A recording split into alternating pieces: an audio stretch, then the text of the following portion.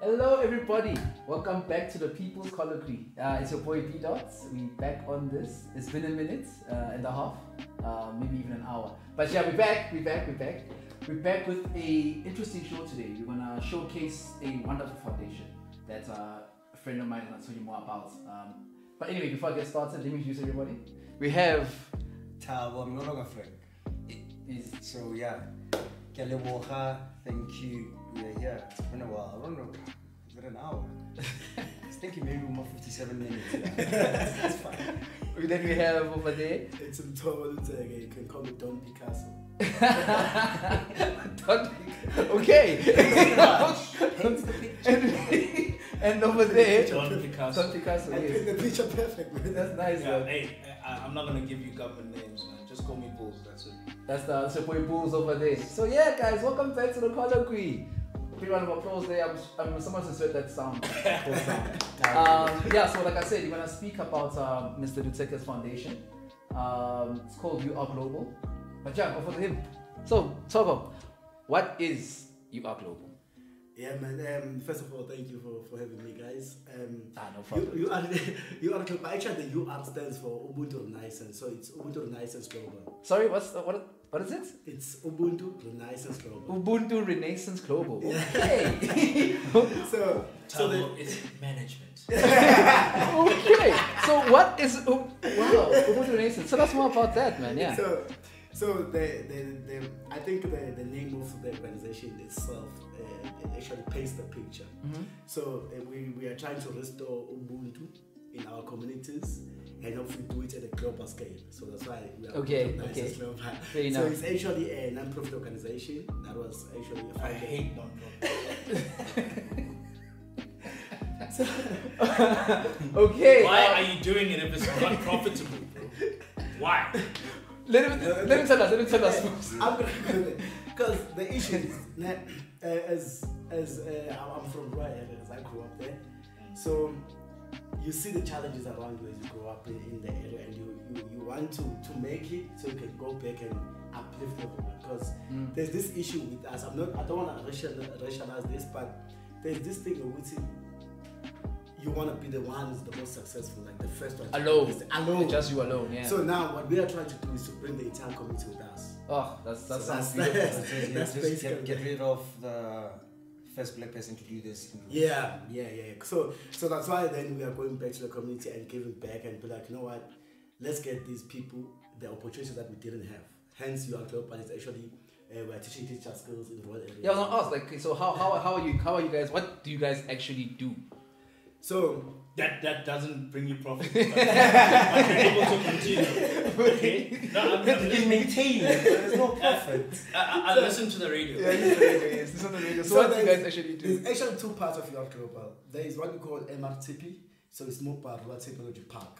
Mobile Rural Technology Park. Yes. So that one Okay. is where we go to different communities with our laptops and go and teach basic end-user computing, programming, and robotics. Whoa. Now that's one part, and then If I may on that, MRT sounds more like DRT. So you say you go with your laptops to the Yes. community, and then you teach skills. yes. And then what happens after teaching skills? So What happens to the laptops? They stay in the community or they leave the community? no. It's our equipment. So we go to each and every community and teach and take our equipment with and move to the next one. Okay. So that's the first part. Is this in the is this in the rural areas or? In the rural areas, we are currently in KZN and Eastern Cape. We've got about 30 schools altogether. I think 17 in Eastern Cape and the rest is in KZN. But Wow. every year we get new requests. Like last week, we just had a request from Flyhead. So that's our new school. So we are more than 30 right now. Yeah, so that's a lot of schools. Man. So from a point, like from my question, I'm sorry. Wait. So my question, Before we before we go further, I just wanted to add. Okay. Hey, we've got like 30 people watching this, right? 1,000? We 30,000? can do better. Yeah. No, that's the most non-profit thing you've ever said. Stop saying non-profits. We can do better. So looking from a point that you want to share skills that are very limited, right? Yeah. Yes. there's 30 people that are watching, or 1,000, or whatever the number might be. After this is going to be a million. Yeah, what role can they play in it? Because I would assume, or maybe based on experiences, that if you're in tech, everything is based more on practice. Practice. So if you take the laptop away, practice falls away, so that skill is gone. What is it that we can do?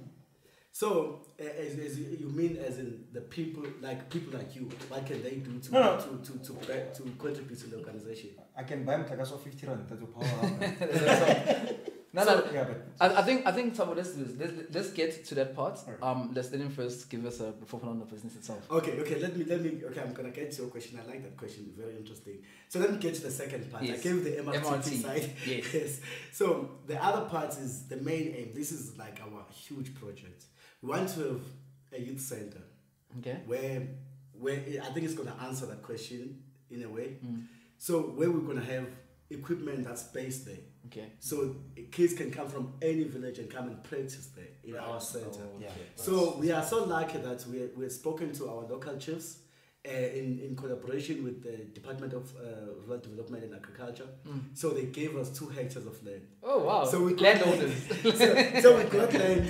So you got the land. You got the land, bro. Got the land. We got the land. Get the smile, my man. Now we need now we need the capital to start. No building. EFF. Yeah.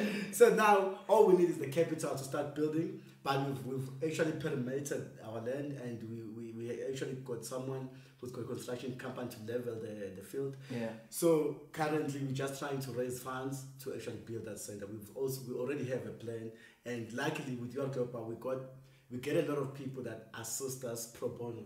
So one of our partners, LM Design, he actually designed our center. So Okay. we have a plan. We have a plan already. We have a plan. We just, Man, that's great. I That's actually great have a news. fantastic idea for this. That's a great news. regarding that. But yeah, we'll You just fuck it off offline. Yeah, Let's just try and because you've already understand. started on the wrong foot with this non-profit process. But it's fine. Yeah, I think it's a fantastic initiative, actually. No, thank you. So I mean, just to the sheer logistics of it then, how do you guys actually even get around to all these places? Who do you find the time, my friend? And So- who funded you first to actually get this thing off the ground? Okay, so You don't have to say names, but just yes, no, Kind of I'm not saying organization. that. So when we co-founded the organization, there was 3 of us. And it was myself, Ndega Mzobe, and Dr. Ndega Mkhuzo. And it's actually a brainchild of Dr. Ndega Mkhuzo. Dr. Ndega Mkhuzo. So she's our MD. So she quit her job to focus on this initiative. And when she quit her job, then she got some money from the company because she had been working for a mining company for like more than 10 years. Yeah. And then that's where we got a startup capital to be able to also buy she the used a laptops. severance. That is selfless. Yes. That is so selfless. Yes. Yeah, that's And interesting. then we were able to Very buy the selfless. equipment, and we're also using a buggy that's a family buggy, but we're using it to actually go to these different schools.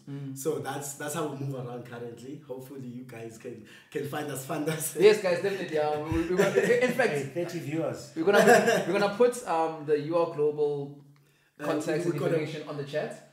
And I think probably a link if a link to their page, and you guys will review all the things about URGlobal and help in any way you can. Yeah. Yeah, and we got a website, so they can also check us out on www.urglobal.co.za. Okay. And also, Say that slowly. okay, it's www.urglobal.co.za. Thank you. And then we also have a presence in social media. Which Of course. You've got to. This day and age, you have to. So in social media, you can find us at URGlobal SA in all the platforms. At URGlobal SA. Yes. And so my profile in URGlobal is the head of IT. So the social media is actually what I'm heading. I've got a group of young people that are running those pages for us. So, Okay. yeah, I think the youth is the future. Yeah, I mean, you yourself are a very youthful man. Yeah. Quite youthful yourself. I mean, and since you're now speaking about you, it's always good to know to get the background on the person actually involved in the foundation. Where are you from, Mthoko? So I'm from a rural, this is why rural matters to me. Yeah. I'm from a rural area called Lupilusweni and Bizana in the Eastern Cape. Wow. So that's where I grew up, and I did my lower grades there. And then I went to pursue my high school in a small town called Kokstad. And then I've heard about Cockstar before. I won't say who it be. Actually, you know what? My high school was at the Pongwe. Yeah. So my high school's come back and say it's actually at the Pongwe. That's not rough. That touch The is J nice. is rough. So Either this way, is- any J. I like how all I'm saying is that Bulls has no idea No, about but the I understand why the man is so driven. If Yeah. you were to grow up Yeah. next to the toughest prison in the country, come on. wow. You have to be strong. No, that's fantastic. You have to be Is strong. that actually the toughest prison? Yeah. Yeah, Bongwe or something. Stay. What happens there? Why makes it so Wait, you're not here to go to No, prison. no. Don't get sidetracked. You are global. Right. So- I just don't want to be arrested in Boxstar. that's not So that's then, not good. I think my story will tell you why I'm so passionate about uplifting rural areas because I grew up in abject poverty and it was the community that raised me. Like for me to be able to get to tertiary in high school, they had to take community to like, oh, we want to help here and there. How can we help? Oh wow. And now I also so there's a lot that links as well. So that's why I'm also head of IT because my background in tertiary, I did computer systems and computing as well. So I've got qualifications in those two. So then that's what then makes the picture complete together. when it comes to digital skills. And that's why then I'm able to assist because we're also doing coding curriculum. So I assist us Wow. in curriculum. Coding is the future. Coding Yeah. Yeah, it is. Coding Because is the future It's a profession. it's a new form of working. exactly, because you know the issue, the thing, Baholi, is with the world going towards 4IR. Everyone is talking 4IR. Everyone, but the thing is, if you look at your peri-urban and suburban communities, and you go to the rural areas, the divide is so huge. So that's what we are trying to preach as URGlobal to say, let's give those kids the same platform as their counterparts from these different communities. Yeah. So they can start at the same At least, sort of, yeah. at least. It's not the same, but at least when they get to tertiary, they know what coding is. Because I think coding is the future. I think we all agree. So it actually stems from that. So you grew up in that in a rural area. Yeah. The community came together. Yeah. Ubuntu was displayed. Ubuntu, yes. Ubuntu was displayed. Oh, as Tom Cruise sidebar. Tom Cruise spoke about Ubuntu. Yeah, Ubuntu. I saw that. I was like, oh my gosh, Ubuntu. Anyway. Shooting Top Gun. Top Gun. It is Top Gun. It is Top Gun. But So you know what I like about my communities. When it comes to Ubuntu, you are not only your parents' child. The community actually praises you. Yeah.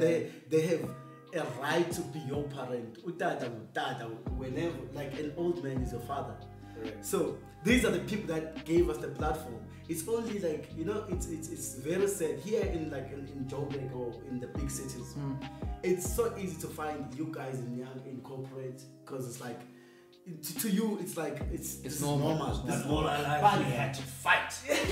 But where I come from is only a few of us that actually get to that level. yeah. And then when you go back home, like on holidays or December, and you see that things haven't changed since you've been there. When you started there, they're still the same. Yeah. So you have to do something to bring about change in that community. It's so noble, man. So again, the community came together, get you to get your qualification. Yes. So that same community, when you go back to it, my friend, how does that feel for you? I mean, you're able to help, to show it's possible, kids. Look at me, I'm from the same place. I mean, how does that make you feel?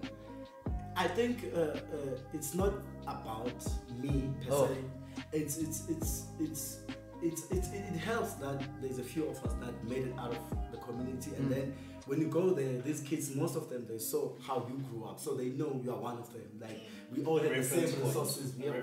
Exactly. So one of the like when we go to these different schools, but we started in my village in the Fluency JS, where I did my lower primary grade. So it was so nice to go back there and look at the kids sitting in the same class that I used to sit at, and now being able to tell them that, you know what, guys, because the most important part is to boost the confidence, because village kids are so smart, but it's the confidence that's lacking because they don't have these resources. So the main aim is just that we're using They don't see digital. themselves in the same way as kids in the urban areas. Exactly. Where in fact they actually have the smarts and have the time as well. Exactly. It's just the resources that they don't have. So we are using the digital skills that we are teaching. It's just one channel that we are trying to use to uplift these kids. But in a way, what we are trying to do is to give them confidence that you are the same as the other guy who grew up in the suburbs. You've got the same kind of playing ground, so you can be whatever that you dream to be. But then computers are the best way to do it. When the kids start learning how to code, when you give them that small code hello world and they see that they created that, it just makes when you see how happy they are, it just fulfills what we are doing. Can I just jump in to what you're saying?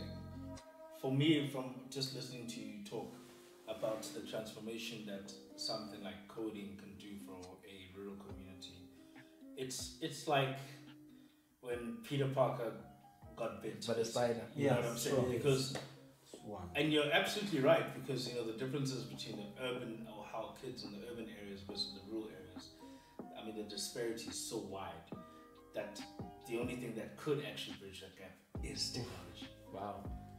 That's it. So you're doing something not just noble, but it's actually fantastic, because you might actually be chartering a way for the government to actually sort that out. In terms of being able to bridge the gap between urban and rural.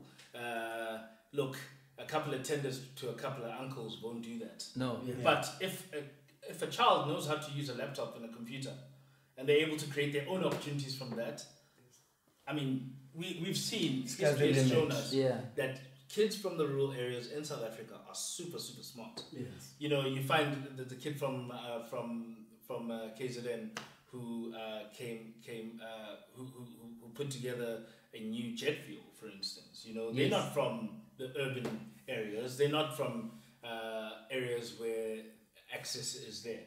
And sorry to catch you there. And if you look at like the continent at large, Africa, if you look at our leaders, most of them they grew up in rural areas. Yeah. The leaders in the continent, and also in the South African perspective. So and now they're taking us back to the so that's all they know. So like, different topic. Yeah. So this is what I like about Mthoko is that this thing is global. It's not.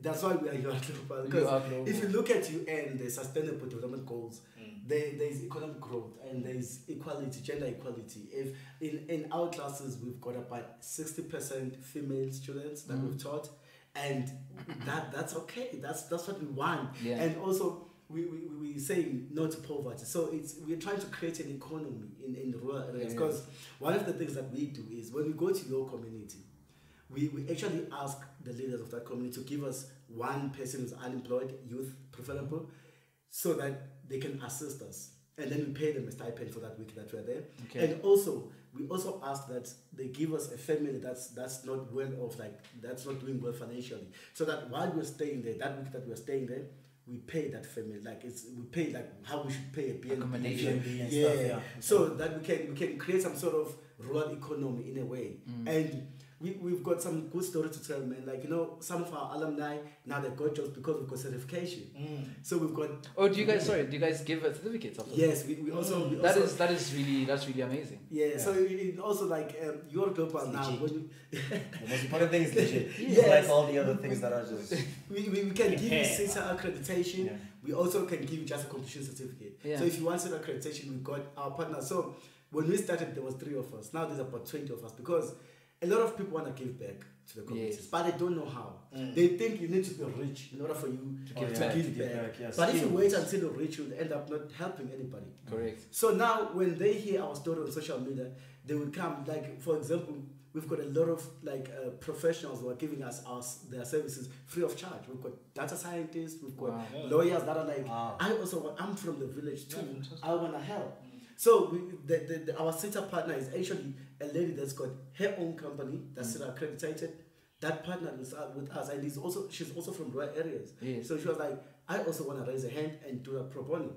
So it's really amazing when you see a lot of people collaborating to make the dream come true.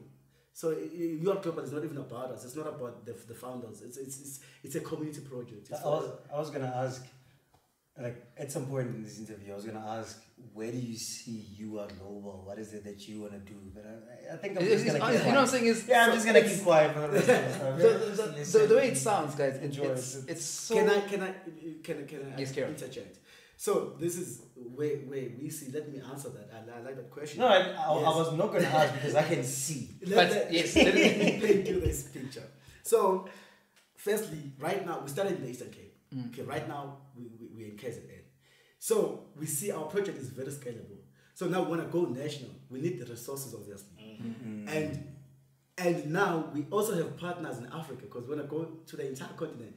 In Namibia, we've got Apply, who's our partner. They were like, how are you guys doing it? Can you teach us how to do the same thing in Namibia? Yeah. In Ghana, we've got partners. In Zimbabwe, we've got partners. So it's really, we want to take this globally. It's not about South Africa per se. It's about any rural kid anywhere in the world. To say, you know what? It's about giving a child an opportunity. Okay, before we get to the world, let's start with Africa. Bro. Yeah. Okay. I want to ask, I mean, obviously all of this takes some doing. Have the government reached out to you guys? Have you guys reached out to the government at all? Have they actually assisted you in this instance? Or? Nah, that's a beautiful question. So, you know, when we started, because we started in the Eastern Cape, I keep on repeating that. So we reached out to the provincial leadership in education sector. And they said, okay, we must send them the proposal so they know that we are there. Okay. And we kind of waiting for that time to say they are coming fully in. But I must give a shout out to Alfred Nzo District Municipality because the leadership in Department of Education there is very interested in our project. We are teaching the teachers. So because that's why, because we don't want to, when we leave, we want the learning to continue. So to answer your question, yes, Eastern Cape Department knows us and the KZN. And 2 years ago, we also reached out to the National Department of Education, and then we had a conversation. However, nothing has been fruitful from that perspective, but we are hoping that one day they will come to us. You know, it's always easy to our government, but you know, when they do good things, we must always acknowledge that. So we're very happy. Thank you, Alfred Municipality. Well done. The rest of y'all, please, let's shape up, guys. Let's get in there. The government is supporting us, man. So yeah, guys. Any parting questions, my friends? Now, I would say that this is fantastic. This is a great example of what can be done in South Africa. You don't have to be a very self-absorbed person in your house, apartment, or whatever the case is, with all the niceties that are afforded to you, and not be able to participate in other people's growth. Here's a great example. Even though I hate NPOs, but if NPOs are going to be doing this kind of work, then that's fantastic, and we must encourage them all we can. And the government, I hope they're listening, hey, because to be honest with you, the future voter is going to worry about things like this, and it's going to determine whether you get our endorsement or not. So you just need to wake up. And also at that point, you know, as the youth ourselves, and also as the community at large, yes, the government has the accountability and responsibility to sort of look after the community or sort of create ways for the community to thrive. But I feel we also have a responsibility to self-start. Let's do something. Let's do the government. Absolutely. And you know, we are grateful because we've been partnering with also a lot of, in academia. We've got a lot of partners like DUT is on board, Rhodes is on board, Gibbs is on board, and I also want to shout out to SAP Foundation. Because they like how we get our money most of the time is through the funds. And don't click your kids.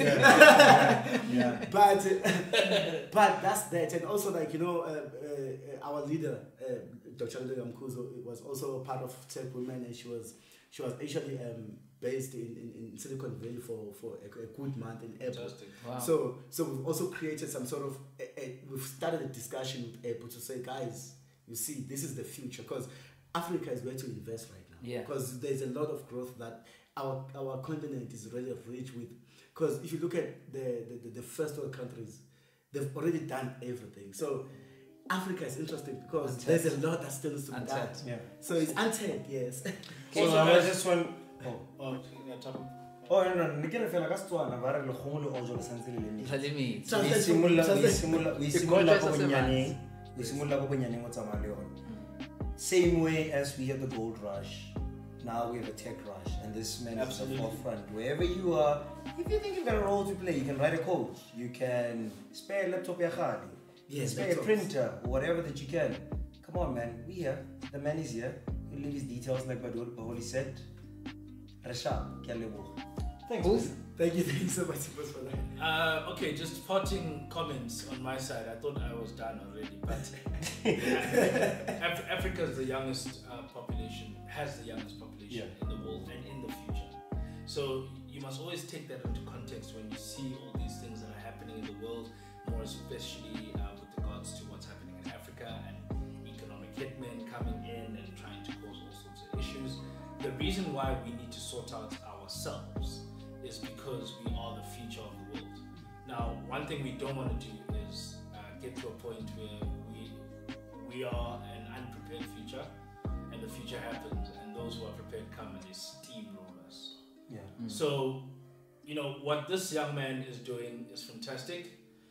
He's basically giving rural kids a great opportunity and a chance, really, to survive in the future world. If you strongly feel that you want to get behind that, please contact him, get in touch with him, help him with either equipment or money for the organization, the NPO as they call it. And please, just in your own little way, this is how you can reach out and help. Because to be honest with you, we all we got. Yeah, and just parting shot from you, Mthoko. And you can also reach out to us on our email address, ubuntu@urglobal.co.za. And also the new schools, because we always get new schools every year, and our schedule is really tight. So if you are a village school teacher or principal and you want to reach out to us, just give us a request at ubuntu@urglobal.co.za. We're going to come and teach to your school free of charge. We're not charging anything. Oh, that's awesome. All right, guys. That's the show. That's the show. Again, all the details regarding URGlobal will be on our social media as well. Will be in the description. We'll just speak to Anth over there, back behind the camera there. He's gonna put it. But there will be ways and means on how to get in contact with Mr. Mthoko Lutseke, how to get in touch with URGlobal, how to lend a helping hand. And yeah, we appreciate sort of things, guys. If you yourself have anything you want to showcase, you know how to reach us. Like I always say, we this channel, this platform is to showcase and push anything that has to do with uplifting us as a people. So yeah, thank you very much, Mthoko. Thank you, URGlobal. Peace. Thank you so much. Go fair. It's a song.